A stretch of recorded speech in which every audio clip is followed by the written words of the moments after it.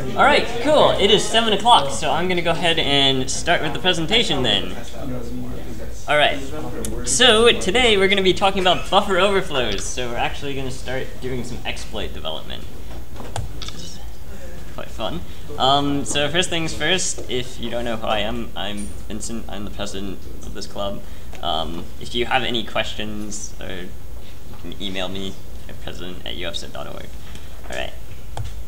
Cool. So first things first, if you're not on the mailing list, definitely join the mailing list because we send out a lot of important information there. Like, we have to reschedule a meeting or something. This is where we're gonna do it first, like first thing first. So yeah, to get on the mailing list, send an email to president@ufsit.org with the subject being mailing list and then your first name and then last name. It makes it nice and easy for me to add you. So. Okay, that's a sheep. So diving in.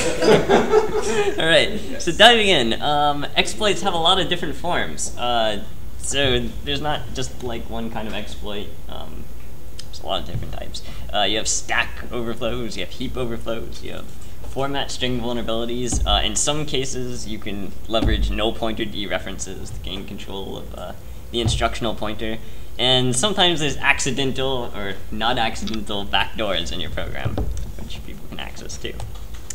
So a pretty famous exploit, where it's becoming very famous in the news lately, is the shell shock exploit. So as you see, this exploit isn't like very complicated. It didn't take a huge number of lines of code to write. No, this is it. This is the exploit. All right. Okay. So exploits, where can they come from? Just about anywhere a user can enter data. So file input can be a source of avenue in which a bad guy can inject shellcode and stuff. You can do it over a network connection. Just the standard input of a program, like you write a program in C and it's taking in like input into a buffer that can be overflowed. And environmental variables too. They can also be leveraged.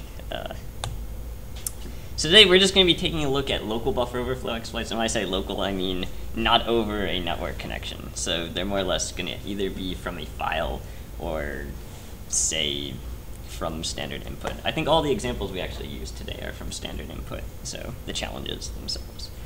So we're just going to be focusing on manipulating EIP. We're not going to have to worry about ASLR. That's address space layout randomization. And we're not going to have to worry about DEP, or I think Linux, they just refer to it as NX, non-executable.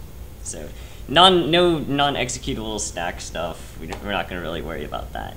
And the stuff that we're going to be doing in C and C++, it's not really going to work in interpreted languages like Python. So just as a heads up.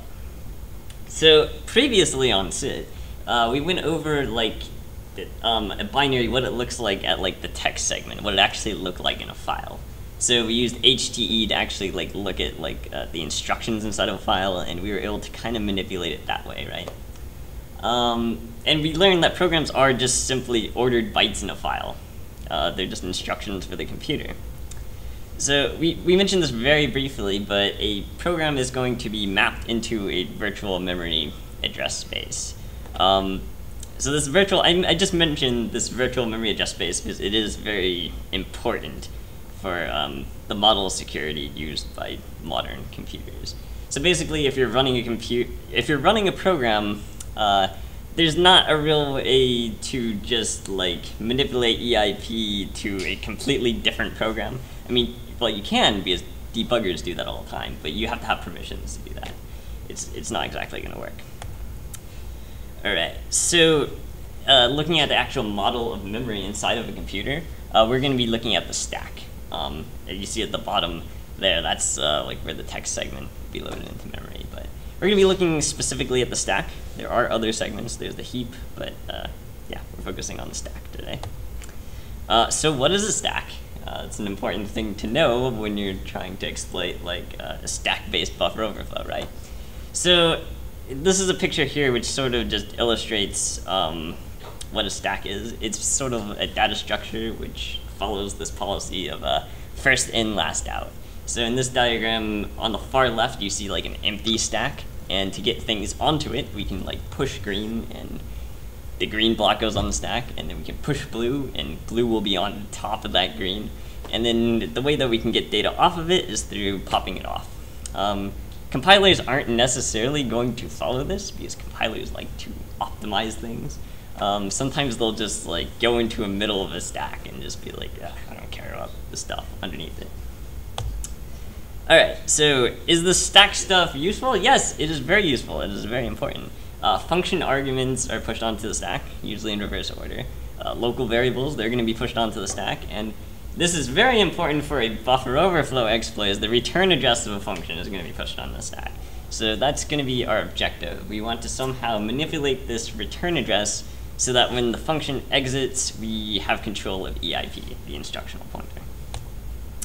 Okay, so first we need to talk about a stack frame. So when I'm introducing, to introduce a stack frame, you need to know about 3 pretty important registers. You need to know about ESP, which is the stack pointer. You need to know about EBP, that's the base pointer, and EIP, which is the instructional pointer. So ESP will pretty much always point to the top of your stack, and EBP will always pretty much point to the bottom of the stack. It's a little confusing because ESP will be at like the lowest memory address, and EBP will be at the highest memory address. That's just because the stack grows towards lower memory addresses. So when I say top of the stack, I'm really meaning the lower memory addresses. So something to keep in mind is even like the main function is a function, it's still going to follow this pattern of pushing things on the stack and stuff. So I'm actually gonna, so this is an example when you disassemble an elf executable of like the stack frame being created. You're gonna push EBP onto the stack to save it. Then you're gonna move ESP and EBP, and then you're gonna decrement the stack pointer. So that's sort of how you create like something called a stack frame, which is sort of where all your function variables are gonna be kind of managed. So here's a pretty good picture that I made that actually illustrates this a little better. So initially, EBP and ESP are going to kind of point to the same spot. We're going to then push sheep on, ESP is going to be moved down. We're going to push the return address on, ESP is going to move down. EBP is still pointing toward the bottom of that stack. Then if you look at the 4th box, once again, we push the old base pointer because we're creating a new stack frame. And then we're going to move ESP into EBP, therefore setting a new bottom of a stack. So that way we can call another function. So just to go back again, the last 2 frames correspond to these 2 instructions here. Push EBP and then move ESP into EBP. So kind of labeled them at the bottom of the boxes there. All right, cool. What I'm gonna do is I'm gonna actually go through like what it looks like for this particular function. So we just have a function called main which takes like the number of arguments at command line and also like the actual string arguments at command line. And then we have 2 just buffers, which are 16 bytes large. All right, so this is our stack initially. It's completely empty. So the first thing that's going to happen is, in reverse order, we're going to push a pointer to our command line arguments. And then we're going to push the number of command line arguments, because that was the first parameter to the function. Then we're going to push the return address, so that way when main finishes running, we know where to return in our flow of execution. We're going to push the base pointer, so we know what our old base pointer is, so we can get that back. And then we're going to push our local variables in. All right, so that way when we want to call another function, this exact same thing is going to happen over again. So when you have functions, I call functions, it's sort of just going to wrap up like this over and over again. So just as a realization, although we're doing like function-y things with like the stack, your actual instructions, they're still in the text segment. They're not on the stack. So the stack is going to be used for like your variables, your kind of like dynamic stuff, right? Usually the text segment is not going to be writable or anything. Yeah, so by default, the stack is not going to allow you to execute things on it, especially when you compile it with GCC. You're going to have to use another flag. So you can do it, but it's like, you probably don't want to, because you're going to get exploited. So I'm going to stop here for a second and take questions, because I assume everything I went over is probably pretty confusing. I know I had a pretty hard time with it when I first went through it. All right, so did anyone not completely understand that? No one has a question? All right, cool. That means everybody has a question. Yeah, all right. I don't know what to ask. You don't know what to ask. That's fair enough. Fair enough. Okay. All right. Yeah, so this stuff is really hard, especially if it's the first time seeing it. Like, it took me like months and months of reading to actually get that, and I went over that pretty quickly, didn't I? I had to take a class on it, so. So you have examples, and when the examples come, we can look at them line Yes, by line. exactly. That's exactly what we're going to do. When we get to the demo section, this kind of organization of memory is going to be a little more clear. Yeah. All right. So this is an example of like an actual vulnerable function, right? Actual vulnerable program.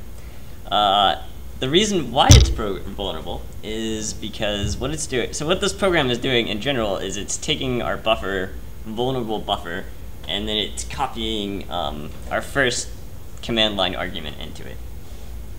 The problem with this is we didn't limit the size of the command line buffer. So in C, a character takes up 1 byte of memory. And what we've done here is we declared 2 arrays that are 16 bytes of memory large, right? So we only have 16 bytes of memory we can put like a string into. The problem is, yeah, we're not limiting the size, so what's going to happen is if the user enters more than 16 bytes of information, that's going to start overflowing into buffer. And if the user enters even more input than that, enters even more than 32 bytes of information, that's going to flow into EBP. And if there's even more information, like more than 36 bytes, it's going to start overflowing into the return address. And that's sort of where you're going to be able to hijack EIP. All right. So once again, this is sort of like what your stack frame is going to look like. And this concept of the stack growing downwards is pretty important when we're talking about overflowing buffers in a stack-based context. The reason why that is important is because character buffer is going to appear before vulnerable buffer is, which is sort of why it makes it possible to overflow that.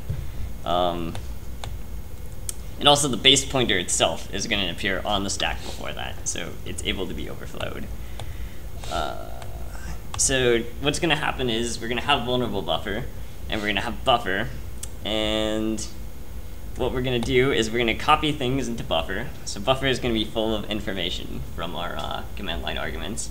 And then if we enter more than the size that buffer is allowed to have, which was 16 bytes, then our data is going to start overflowing into our base pointer. And if we keep overflowing things, it's going to overflow and then cover our return address. And that's the objective, is we want to actually manipulate this return address with an address from vulnerable buffer. And that's going to be a little more clear when we actually do like a real demo. Yeah. So it is time for a demo.